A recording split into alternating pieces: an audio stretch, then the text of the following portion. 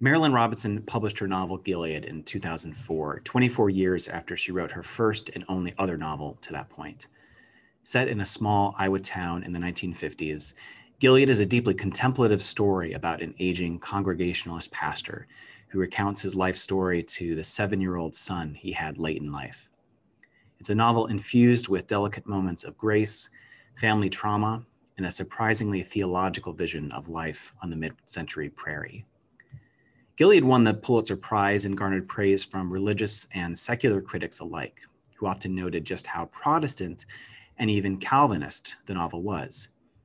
The review in the Sunday Times noted that Robinson, who draws deeply from the theological well of John Calvin, Jonathan Edwards, and Karl Barth, offers an invitation to meet the Calvinist soul, full of Calvinist wonder. 3 subsequent novels, Home, Lila, and most recently Jack, delve deeper into the world of the characters of Gilead, plumbing the themes of loss, abandonment, addiction, but also redemption, and the constancy of grace in our ordinary human lives. Today, we'll host a conversation about Robinson's novels with 2 former podcast guests, Justin Bailey, a fellow fanboy of Robinson, and Jessica Hooten Wilson, who has written about her reluctance to embrace the literary and theological vision of Robinson's literary landscape. Jessica is Louise Cowan Scholar in Residence at the University of Dallas. She is the author of 3 previous books on Flannery O'Connor, Walker Percy, and Dostoevsky, and co-edited the book Solzhenitsyn and American Culture, The Russian Soul in the West. In the spring of 2022, her new book, The Scandal of Holiness, Renewing Your Imagination in the Company of Literary Saints, will be published with Brazos. Justin is assistant professor of theology at Dordt University and works at the intersection of theology, culture, and ministry. His recent book, Reimagining Apologetics, The Beauty of Faith in a Secular Age, asks his readers to rethink Christian witness, not as a defensive, overly intellectual project, but as an attempt to reveal the beauty of an imaginative faith. So Justin and Jessica, it's really a delight to have you both back on the podcast. Thanks, Stevie. Yeah, it's good to be here. So, Justin, we're going to begin with you as the resident fanboy. I'll kind of claim to be the vice fanboy here. But I was wondering if you could just tell us a little bit about what first drew you to Robinson, and what is it about her world and the characters that she's now been playing around with for 4 discrete novels that attracted you to her writing in the first place? Yeah, I mean, honestly, I was a little bit late to the party. I was writing a dissertation on George MacDonald, and at the time, that's what was going to be. He was just him was going to be the subject of my dissertation, and as I was working on that project, it sort of shifted in the direction of apologetics and what does it look like to do a more imaginative approach to apologetics. And so I started looking for a contemporary conversation partner for George MacDonald, who was coming out of a similarly Protestant imagination. I was looking for that specifically with somebody with sort of not necessarily holding to all the confessional principles of Reformed theology, so much as working out of what was explicitly a Protestant imagination. And so somebody had suggested to me that I would read Marilynne Robinson. And so I picked up Gilead and thought I would just read it on the plane on the trip, and if you've ever tried to read Robinson, that doesn't work. It's like we had a student in a reading group who said, yeah, I tried to listen to it on an audiobook at 2.5 speed and it didn't work, because, you can read maybe 5 or 6 pages at a time. And if you haven't fallen asleep, then perhaps you have some sort of epiphanic experience. So that's was my introduction to Robinson, was reading Gilead and having to read it very slowly. And there are just these passages of prose that I sort of had sharp experiences like you have when you're reading poetry, perhaps, and loved it. Loved Gilead, which then sort of sent me on a quest to read everything else that she'd written. I tried to read everything that she had written up until that point. I didn't read her book on nuclear energy in Britain, but tried to read almost everything else, and just really fell in love with both the very unique style that she has, as well as the broader kind of visionary perspective that she's writing from. You quoted The Calvinist Soul Full of Calvinist Wonder, which is actually from one of her essays, an introduction to John Calvin that she wrote. And there's another line in there where she says that what is unique about Calvinist writing, and she's specifically talking about Emerson and Thoreau and Melville, she says, is the shock of revelatory perception. And I think that's what I experience in Robinson, is the sense of the shock that in everyday life, grace showing up in the most mundane and ordinary ways, as ordinary life is all of a sudden shines like transfiguration, as she would say it in Gilead. So yeah, that's the primary thing that has drawn me to Robinson and has kept me reading her work. Her work, as you note, it's deeply infused with a sort of almost like pre-modern theological tradition. She's resourcing figures like Calvin, and actually standing for in favor of figures like the Puritans, who often are maligned in today's culture as being sort of retrograde, again, pre-modern thinkers. And yet she's drawing on them and trying to weave them throughout her stories in really interesting theological and literary ways. So I was wondering, Justin, could you also explain a little bit, like, what is it, do you think, about her writing and her literary imagination that appeals to not just secular readers, but also secular readers who, would normally, if they've heard of Calvin, probably only have horrendous, mental images and associations with the Calvinist tradition. So what is it about her writing and her use of these sources that you think is so attractive to so many? Yeah, that's a good question. I mean, I think she's a contrarian, and I think that by itself is sort of attractive to people. It's very difficult to put her in a box, and so you can't write her. It's hard to write her off, I think, from a secular perspective. She's sort of done the work and has the resume, so to speak, that you have to take her seriously.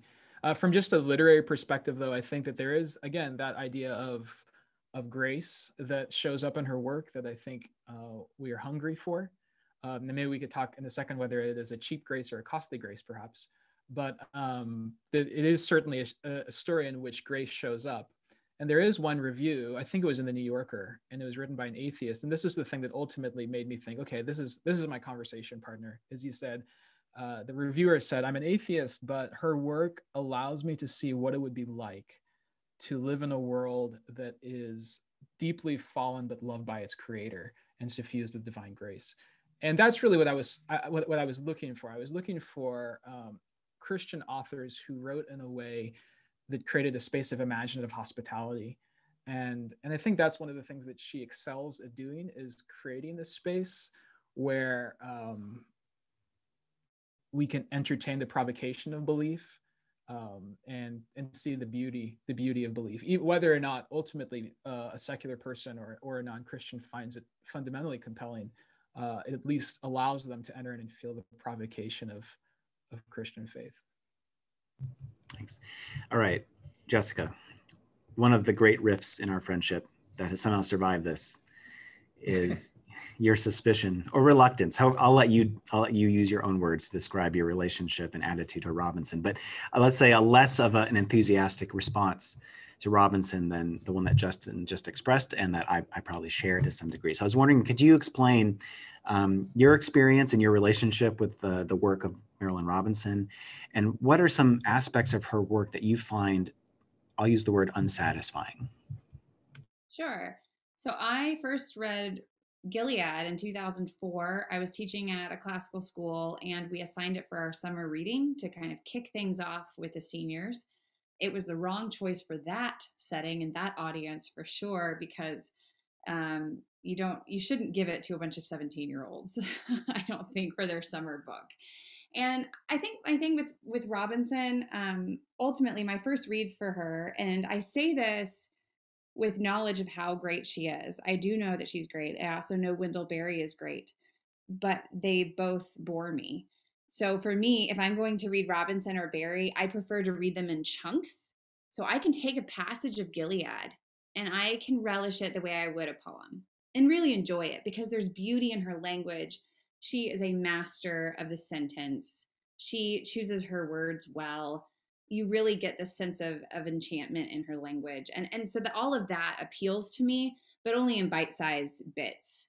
Reading her all the way through is not compelling to me, and I think that's a matter of taste and not a matter of aesthetic, like appreciation or not. I really do understand why it is that Robinson's great. I just don't want to read a whole lot of it. If that makes sense. I really prefer the kind of stark and unsettling imaginations of people like Percy and Dostoevsky and O'Connor and John Kennedy Toole and David Foster Wallace. I mean, the more unsettling, the better for what appeals to me. So is it a sort of gentility to Robinson's characters? Is it the setting in that sort of more small town, rural Iowa? I want to dig a little deeper into this, and maybe we can do some armchair therapy. What is it that just, again, doesn't satisfy your literary thirst? And I'm talking literary. We're not going theological yet. So literarily, nothing happens. And so I struggle with that kind of slow, gradual storytelling of the everyday. And that's pretty much in everything for me. I don't like watching family dramas. I don't like watching any dramas, actually. I prefer either Coen brothers or comedies or something that's fast paced and moving and exciting. And I understand that in our fast paced culture, people get distracted and turned on to the wrong things instead of the right things. And so Robinson does provide this antidote for our culture to be able to slow down. We should be meditative beings. There's definitely a time and a place for contemplation, and contemplation is the highest end. So that should fill much of our day. So I know that that's what she is doing. But for me to sit down and read about an ancient man in Iowa, and especially for this particular character, I don't like John Ames because I don't like that he doesn't step up to the plate and take care of Jack and his family. He completely lets me down. He frustrates me to no end. The fact that he doesn't understand what his grandfather was up to. His grandfather is the most interesting character in Gilead. I would read an entire novel about his grandfather because his grandfather is like an O'Connor character, right? This holy fool in the middle of Iowa who's ready to take everybody on. I am on board with that character. But every other character I find lackluster and unappealing. Justin, you need to weigh in here, I'm afraid. I saw your expressions fleeting across your face. First of all, let me just say I absolutely agree that nothing happens. I was just talking to a friend about he was wanting me to shoot a little blurb for his class that he's teaching through Gilead, and it's like, yeah, I'm going to say like, this is a book where nothing happens. And so if you're looking for action, this is not the right place. This is why you can't read it on a plane. It's not a page turner. It is sort of this kind of meditative prose that is trying to change your perception slowly. I do think that, yeah, we've kind of gone back and forth a little bit about the O'Connor conversation. And one of my favorite memories is of when we were all at this conference together, and I had a chance to be the chauffeur for Robinson and Tish Harrison Warren. And, you know, Tish loves O'Connor and Robinson. And so Tish was pushing back and asking all these great questions about, why don't you love O'Connor? What about this? What about that? And so I wanted to ask Jessica, how you are an O'Connor scholar. And so how much of Robinson is on record as not liking O'Connor. She says she doesn't love her characters. And perhaps this is a major difference between these two authors who are both great. So how much of it is, your dislike of Robinson owing to sort of, don't say that about my girl, don't say that about Flannery. I guess maybe to put it a little bit more pointedly, why not just ignore Robinson? Why sort of go on record against Robinson or something like that? Sure. So no, I started teaching Robinson way before I knew she was against O'Connor. And I actually, I had dinner with Robinson a few times over the years. She was at Baylor for a weekend when I was a grad student. So I did the chauffeur thing and took her to dinner with a small group. And so I've had several conversations with her that had nothing to do with O'Connor. I had no idea that was part of her thing, actually. And I was at the Dork conference where she was speaking, and I think Davey kind of set me up because he asked me to lead a book club on Gilead, knowing that I'm not a huge fan. And I led the conversation, and there was a lot of pushback. Was really good having these conversations with people who are just such fans. And I felt like at that point, that's why I felt the need to write a defense, because here I had this group that was just so in love with her. I thought, well, have you ever considered the things that might be wrong with what she does theologically? I mean, I teach her all the time, and students go back and forth between adoring her and fanning over her. And I don't, and I haven't. And so that's the reason I kind of stepped up to write this response. So when I teach her, I point out what I find to be the most unsettling aspects of her work, and then just allow students to respond. They can either embrace that, they can refute it, not a problem. I don't go either way in my classroom, but just trying to push back a little bit about this adulation, and which I also understand. I mean, you were talking about George MacDonald and looking for a Protestant imagination. I mostly have to study Orthodox and Catholic writers because there's not a lot of amazing fiction writers in the Protestant tradition. And so we have to find them, and we have to raise them up when we do. And Robinson's one of them, right? And so in that sense, we still need to hold her in high regard and claim her for the church and what she's doing. Yeah, I'm sort of being playful in asking that question, wondering if there is almost like this moment of recognition where when you heard, what she thought about O'Connor, you're like, oh, it all makes sense now. Of course, there's this sensibility that is really important to me that is embodied in O'Connor, that Robinson's almost going in the opposite direction, whether that's the violence of Grace in O'Connor, versus the way that Grace is portrayed in Robinson. Well, and I think that's a fair question too. I was at a speaking engagement. You've asked why I'm bringing up Robinson. Well, it just seems like everyone brings her up with me. It's almost like I go to these events and I talk about the Christian imagination, and everyone's like, do you love Robinson? And so then I just feel like I have to say what I feel about Robinson. But I got into this conversation of this debate between O'Connor and Robinson with somebody who was writing their dissertation at the University of Dallas on Robinson. And we just dominated, there were 10 other people in the room. We just dominated the conversation with this back and forth. And it made me want to sit down and just write out what we had said. Here's the pros, here's the cons. Here's where this imagination really appeals to me in O'Connor. Here's where I'm not as secure with what Robinson's doing theologically. And is that the second piece that you wrote, where you compare it to Dostoevsky and Tolstoy? Mm-hmm. Yeah. So I think we're slowly kind of inching up to a discussion of the theological differences, but I'm gonna hold off on that for just at least a couple more minutes to stick with this more literary question. One of the lines in your second piece that Justin just mentioned, Jessica, was this. You said, whereas Robinson's fiction is intellectual, O'Connor's is imaginative. So I want to ask you to expand on that.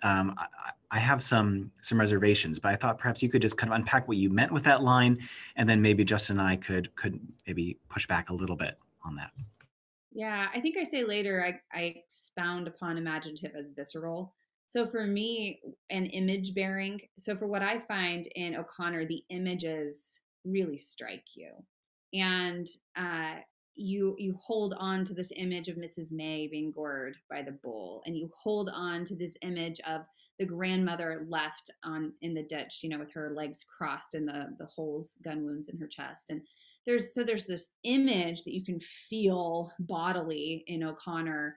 And I think that has so much to do with her Catholic imagination, right? This idea of the things of her faith and the images that are so significant to the Catholic imagination. Whereas in Protestant imagination, especially in Robinson's version of it, which, as you said earlier, Davy, is this pre-modern idea, it's a dialectic. And Robinson would say that unabashedly. She is trying to engage us in a dialectic.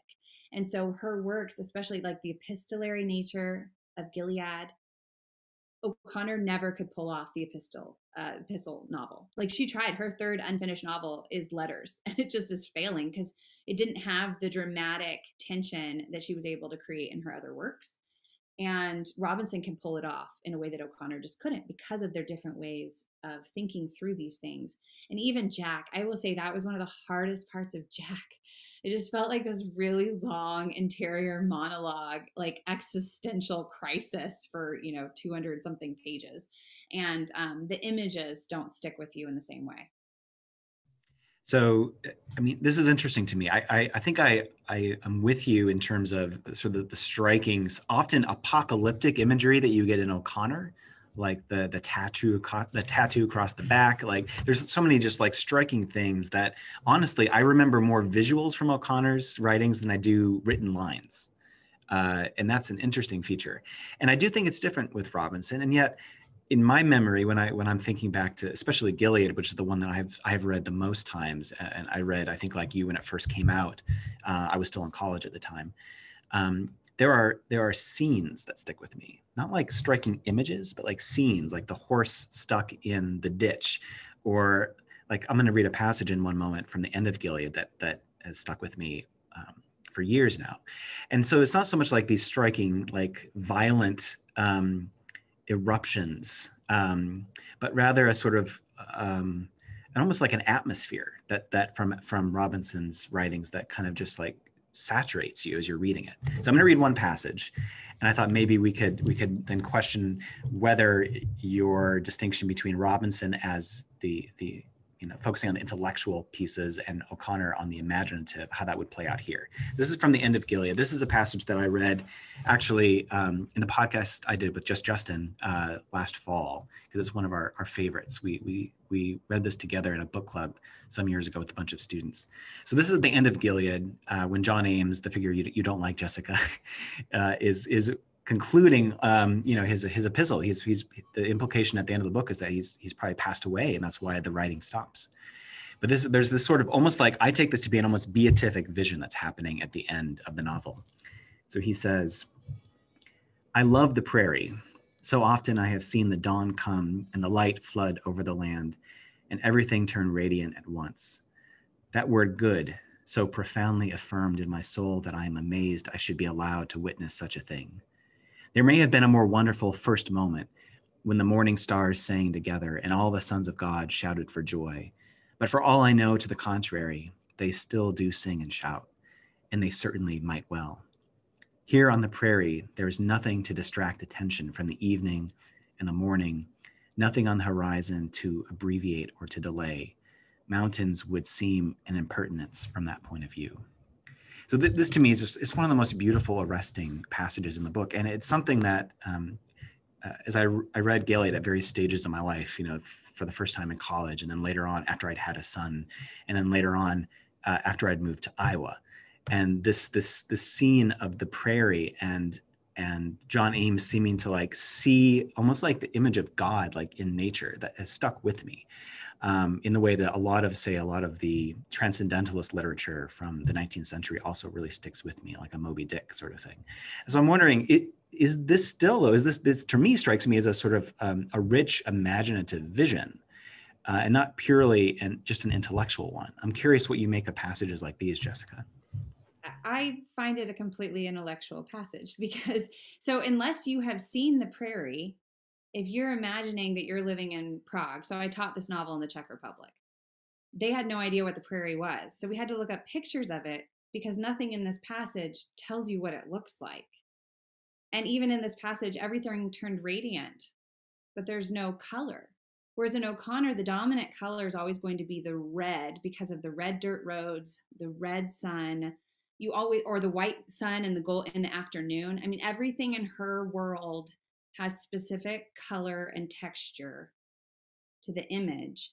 And everything in Robinson's world is this transcendental vision, this intellectual enlightenment imagination that it doesn't locate you with texture or color or specificity. I mean, even the words, right? Mountains would seem an impertinence from that point of view. Like, there's very few people in rural Iowa that actually talk that way. I mean, this is a very different kind of narrator. This is Robinson dialoguing with other intellectuals about the way she contemplates the prairie, which is great, and it has its purpose and it has things that other people can hold on to. But I don't think that it has the image or the visceral quality of other kinds of imagination. Yeah, I wonder if we use the words visionary and visceral, if that might, I like it better when you said it's visceral versus imaginative. Obviously, both intellect and imagination have long lineages as far as what we mean when we say those words. But I think I am quite willing to agree if we say Robinson's prose is visionary in a particular way, that O'Connor's is visceral. That O'Connor is trying to make me feel things in my gut, and maybe be horrified sometimes, whereas Robinson is really trying to shift my perception. So she talks a lot about light and water, right? And light hitting the water, and all of the words that we can use to describe what happens when light hits the water. I think that's right. That Robinson is certainly working with visionary sort of imagination, whereas I think that you're right, that O'Connor is doing something different. Jessica, your objections or reluctance, whatever you want to call it, stems not just from the literary sense here, but also from some theological reservations you have with regards to Robinson's writings. I wonder if you could explain what some of those are. Yeah, the more times that I have to explain my theological concerns, the more I'm just wondering how closet Catholic I actually am. Because I mean, I'm Protestant, I'm Anglican, but at the same time, I'm so much more drawn to the medieval imagination, the pre-Reformation imagination, than I am the post-Reformation way of looking at things. And the centrality, so I teach medieval literature and medieval theology, and the centrality of the cross and the crucifixion is hard for me to get around. And this is what I would love you guys to respond to, because of course, Robinson has flat out said that's not important to her, that Jesus could have died in any other way, and he didn't even have to die. That was just the way that he showed his love fully to us. There is no, I mean, she doesn't have a theology of atonement. She doesn't like the blood and guts of the cross. She feels no need to dwell on the humiliation of the cross. Whereas all of those things have been crucial, to use a pun, crucial for my understanding of the faith and the necessity of the cross. Where do you, how do you take that? How do you handle that in your understanding of what she's doing theologically? Yeah, I mean, so that criticism actually, I think, was also raised in a slightly different way by James K. Smith a couple of years ago, who argued that he's obviously a big fan of Robinson, probably obviously more so than probably you would be, Jessica. But he also pointed out that for Robinson, there seems to be more a theology of glory and of the resurrection than a theology of the cross. And this does, I mean, you frame it as a sort of maybe a medieval Catholic versus Protestant distinction, and I think there's some justification to frame things that way. It could also be an inter-Protestant distinction between the Reformed tradition and the Lutheran tradition. I've now taught at both a Reformed institution and now 2 Lutheran institutions, and there do seem to be some distinctions here in terms of what the theological emphasis is on. For Robinson, she does definitely lean into this theology of glory that I think comes from both the Reformed tradition, but also from the sort of secularized transcendentalist bastard children of the Reformed tradition, like Emerson and Thoreau, all the way up into the early 20th century with the American pragmatists. And so I will just, in one sense, concede that I think you make a very valid point, that the cross does not loom metaphorically or even theologically in Robinson's work in the way that it would maybe in Catholic, but even maybe some Lutheran traditions. I don't mind that because I don't need all things from all novels. I can go elsewhere, and I don't maybe love O'Connor as much as I once did, but I love reading O'Connor. I love reading Walker Percy. I wrote my undergraduate thesis on Evelyn Waugh and Walker Percy, and Graham Greene, another, I think, novelist of the cross, and I think a novelist of reprobation as well. So I enjoy that. I enjoy reading those sorts of stories and novels too.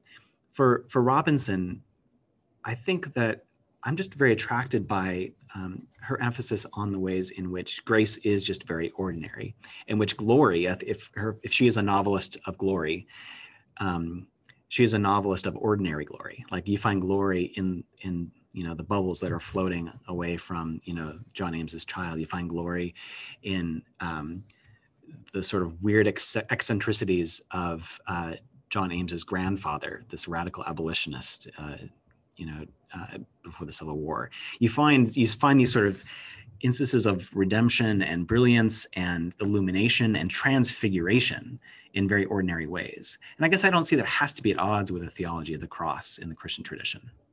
Justin, do you buy Jessica's critique? Yeah, no, I in the chapter that I wrote on Robinson in my book, I interact with this objection as well and say that, she loves Calvin, but she leans really heavily on book 1 and not book 2. So God the Creator versus Christ the Redeemer. And I think that's a fair criticism.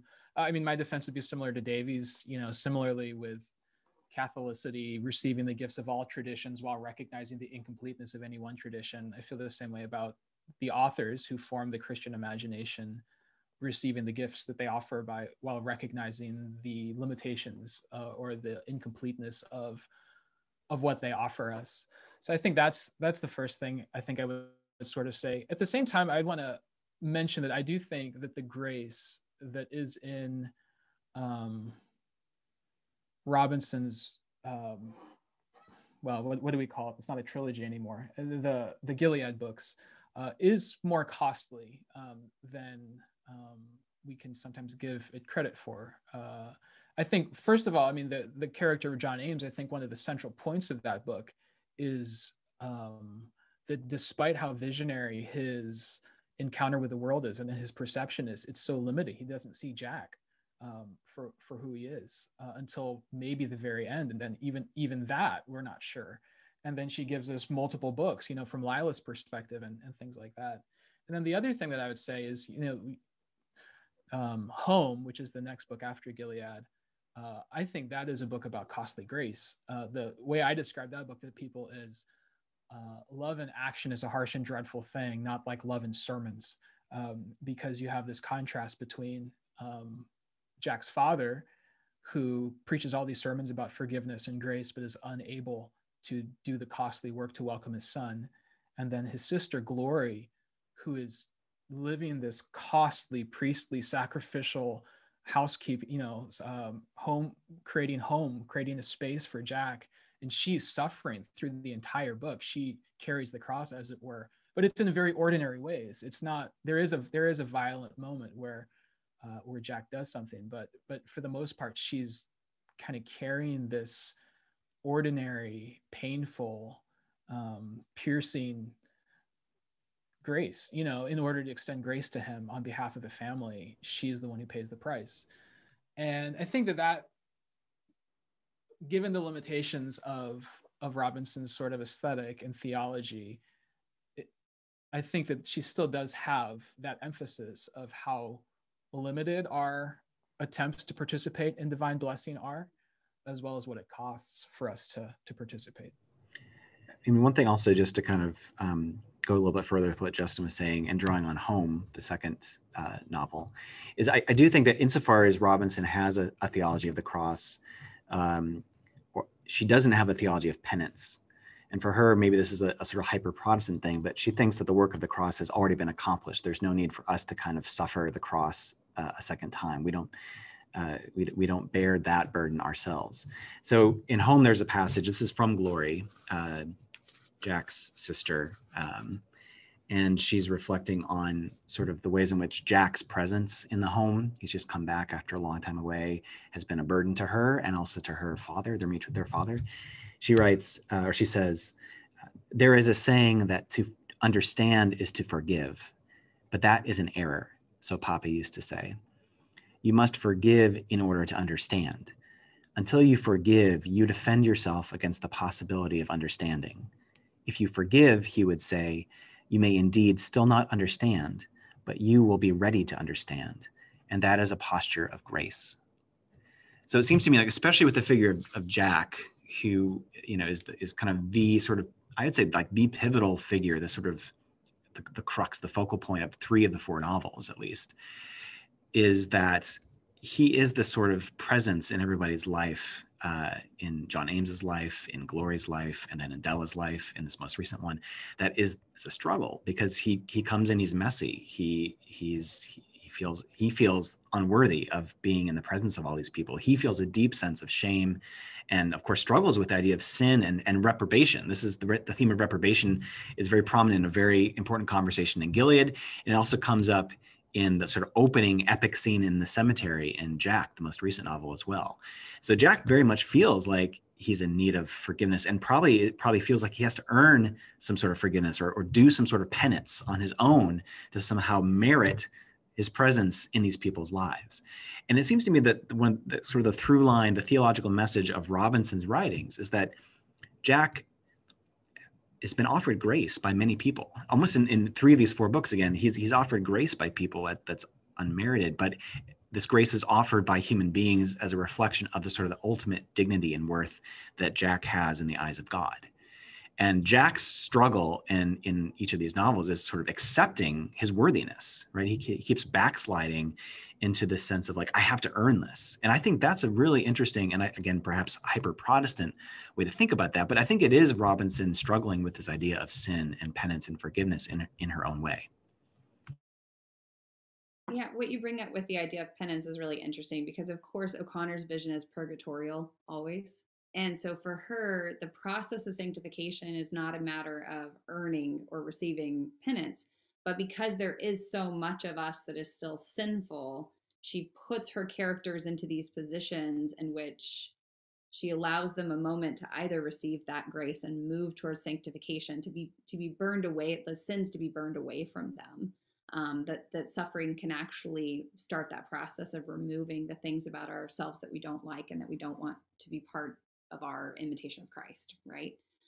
And so I think in these works, in these novels, Robinson's books, her characters are dealing with this knowledge of their sin and not knowing how to move towards sanctification, because as you said, justification's already happened. Grace is already there. So then what does the practice of faith then look like to help me get rid of these things I can't seem to let go of, these sins, or what does he call them? Not temptations, inclinations, impulses, right? It's that Jack calls them just impulses that he just can't seem to get rid of. And there's no theology that he's been raised in that has shown him how to let go of those or how to be purged from them. So that's the doctrine of grace, the difference between perhaps O'Connor's medieval imagination and Robinson's, let's call it a transcendentalist Protestant one.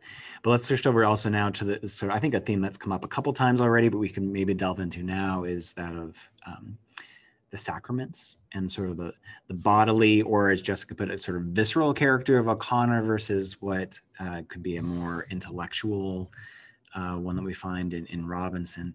Jessica, what are some of your reservations about Robinson's description of ordinary grace by contrast to a more Catholic doctrine of the sacraments? I would say with the question of the sacraments is more of a question for me when it comes to Robinson's work, because O'Connor's work, she was always saying, like, Violent Buried Away was supposed to be a hymn to the Eucharist, right? She's always putting the sacraments as central ways of understanding the incarnation, right? They are the vehicle in which the transcendent participates in the immanent and gives us access to the transcendent. So in Robinson's vision, there aren't just vehicles for that. The entire world, everything is a vehicle for that. Like, there's not specified church ordained sacraments. Everything can be a sacrament around you. So I'm just curious what you do with that. I think of the moment in Gilead in which his father offers Ames, when Ames is a young man, that sooty biscuit.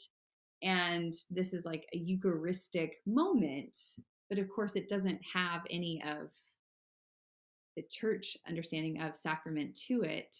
And actually what's been broken is not the father who's handing it to him, but it's the black church that's been burned down in the town that's made the biscuit sooty. The sacrifice has been those who aren't even there anymore and who've disappeared from the scene in the moment. And what becomes sacramental is a relationship between him and his father, but it wasn't him or his father that sacrificed this moment for this Eucharist. So I don't know. So I look at those moments and they make me uneasy to try to talk about sacramentally. Maybe you can cure me of it. I don't know. Yeah. So I think part of this is a tension that's just in the Reformation tradition, right? I call it the syndrome paradox after Syndrome in the movie Incredibles, who's trying to make everyone super so nobody will be, you know. If we make all places holy, then are any places holy? If every vocation is holy, are any vocations holy? And if everything is sacramental, does that mean that, yeah, God is not particularly present in the sacraments? And I think that Protestants are always going to sort of live in that tension and sometimes go way to the wrong side of it. You know, the question is, does Sunday hallow all the days, or does it get dragged down to the level of all the days? You know, so does a wider sacramentality dilute the particularity of the sacraments, or does that spread wholly? Does it go, you know, which direction does it go? And I'll just say, you know, for me, the way that she writes about baptism, about the sacrament of baptism, and that posture of blessing, you know, there's this wonderful passage where they, as kids, they baptize the cats. You know, talk about, you know, the profane and the holy coming together. And he says, you know, we did respect the sacraments, but we thought the whole world of those cats. And he said, have you ever touched something with nothing more than the pure intention to bless it?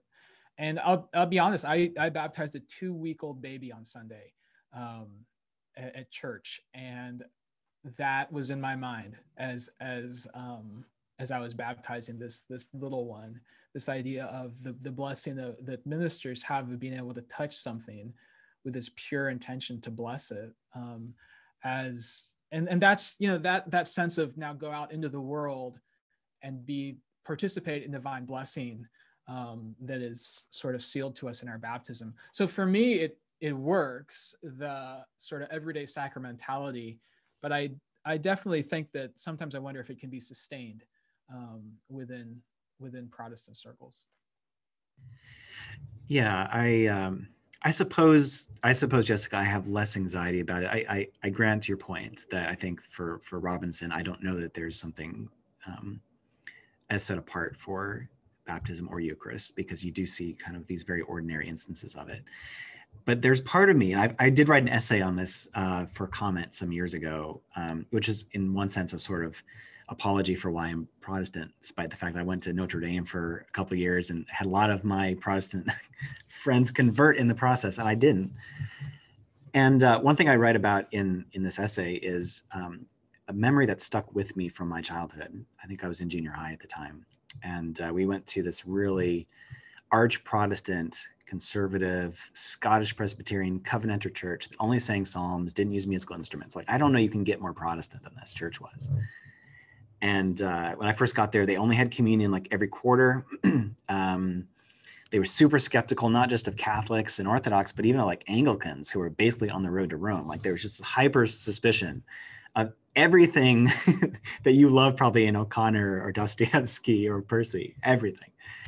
And yet, and by the way, I'm not part of this church anymore, but and yet there was this memory I have. There was a homeless man who used to sleep in the mudroom in the basement of the church, and they would leave like this mudroom unlocked. And it was startling to find him there sometimes on Sunday mornings if you were the first one to go in for Sunday school. But usually he was very harmless, and he would just kind of sleep there, and then he'd wander off during the day. But one Sunday, I only remember this one happening one time. One Sunday, he wandered up in the middle of the church service, and he wandered up and sat in one of the back pews and fell asleep and started snoring very loudly. And we got through the sermon fine, and then we got to, it happened to be a week where we were celebrating communion. And in the middle of the communion service, he kind of startled awake. And then he called, I said, people were handing out the bread at the time. And he said, "Where's my cheese? Where's my cheese?" And everybody was kind of horrified. Everybody was like, what's going on? What do we do? You know, it's all these kind of very kind of prim and proper white middle class Calvinists, not quite sure what to do with this. And I remember the elders going over to him and kind of talking with him and kind of reorienting. I think he kind of woke up kind of disoriented. And they took him downstairs. And I remember after the service, they fed him the leftover communion elements. And, you know, there was part of this at the time that struck me is it was kind of this kind of weird jolting experience. It was kind of startling as a young kid. It's a little nerve-wracking, a little scary. And yeah, it stuck with me that like the first instinct of these super prim and proper white middle class Calvinists was to take these holy elements and give them to him as sort of ordinary act of service. He was hungry, you know. He didn't know what he was partaking of. They hadn't really consecrated the elements in the way the Catholic Church would have you do, but they just thought, you know, we're going to give him this. We're going to feed him. We're going to minister to him, and they didn't worry about profaning the Eucharist. And I know this is kind of a trite way to put it, but like, I just feel like that sort of ordinary ministry is something I like about the Protestant tradition. There's not a lot of anxiety about this. Like, let's just feed this person. And this can be itself a Eucharistic ministry. So I like that part of Robinson. And I feel like I have a fairly high view of the sacraments. I get teary when I see a baptism, especially infant baptisms. And I love I've missed communion, and you know, I've only had it a couple times over the past year and a half because of COVID. Like, I miss it dearly. And doing virtual church and then mimicking the Eucharist with your own bread or wine, it doesn't feel the same. So I missed that. I don't want to belittle any of that, but there's part of me that just likes the minimalism of the Protestant imagination and the Protestant approach to grace. I'll also say that Lila wants to become a Christian because she sees a baptism. Right? She wanders in off the street to get out of the rain, and she sees a baptism happen, and eventually she asks for it herself. And then the other thing is that when she wants to talk about how she has learned that, as she says, things mean something, her first example is you eat a piece of bread and it means something. You know, so there is that sort of sense for Lila, at least, that the sacraments are the things that draw her to, in the way that she conceives of what it means to be a Christian. And I haven't read Lila all the way, but I do remember there's that one scene where John Ames is saying something like, everything is prayer, prayer is everything. Do you remember this? Prayer, prayer, everything's prayer. I don't know. That's another one of those moments where I was just like, is everything prayer? If everything's prayer, is there prayer? Yeah. So, you know, these moments just make me hesitate is the word Davey's using. They make me hesitant. It's a very Reformed thing to say. People say that around here all the time. Our work is our prayer. Our life is our worship, you know, which obviously there's something right about that. But then you wonder, or we always joke here, everyone is a theologian, you know, even those of us who went to school for 10 years. You know, it's sort of this dilution, you know, with the desire, what you gain in extensity, you lose in intensity. And so this sense of, you know, yeah, everything gets to be holy now, which means that nothing really feels holy anymore. So in conclusion, I want to ask you guys a question. I haven't prepped you for this, but I imagine you're going to give me very different answers. If somebody, let's say one of your students or a young adult came to you and they had just read Gilead or some other novel from Robinson, and they said, I've just read this. What should I read next that isn't Robinson?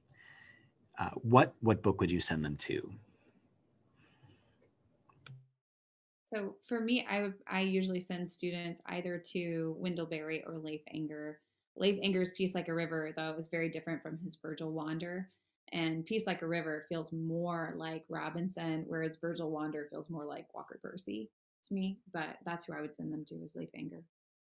So did they like Robinson, or they want more like Robinson, or they want something different? How about they like it? For you, they liked it. Well, that's what I was doing too. They like it. Yeah. I can't say just read the next book in Robinson. No, it's not the rule. It's an arbitrary rule I gave you. Yeah. I mean, just because it's on my mind, I'd want them to read George MacDonald. Maybe start with the Princess books, Princess and the Goblin, Princess and Curdie. Because I think that MacDonald is also working with this sort of glory in the everyday. And so I'd want them to be alert to that sort of everyday imagination. See, this would be another disagreement with us, because I teach Lilith and Fantastes and they drive me crazy. So we need to have a sequel. To have it out a second time. Justin's dying inside, I can tell. No, I totally get it. Hey, I get it more on MacDonald than Robinson. Whenever people ask me about recommendations for McDonald, I always have a long disclaimer, which is why I always start them with the kids book, fairy tales. And you shouldn't read Lilith, especially until you've read, 15 of his other books and the Divine Comedy, and you like understand like what he's trying to do. But I love both of those books, though. All right. Well, thanks, guys. Justin and Jessica, it's been a real pleasure to have you on again as my first returning guests. And thanks for the conversation. And we'll look forward to round 2, George MacDonald, heretic, or literary hero. Thanks, Davey. Yeah, thanks, Davey.